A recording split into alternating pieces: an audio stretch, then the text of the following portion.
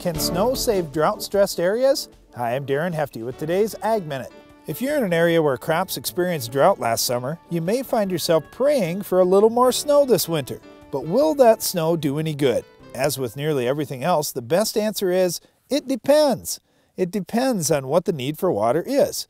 For livestock farmers, for example, with stock dams, snowfall can be a godsend. Runoff from a field can replenish the water levels, providing a natural water source for cattle. If you're hoping for water for crops, snow may not be as big of a deal. Unless fields are flat with nowhere for the snowmelt to go, much of the moisture will run away from your crops due to frozen ground. No-till farming and leaving stock standing through the winter can help hold more moisture in the fields, but if you're hoping to fill your soil profile with water, pray for spring rains. With today's Ag Minute, I'm Darren Hefty.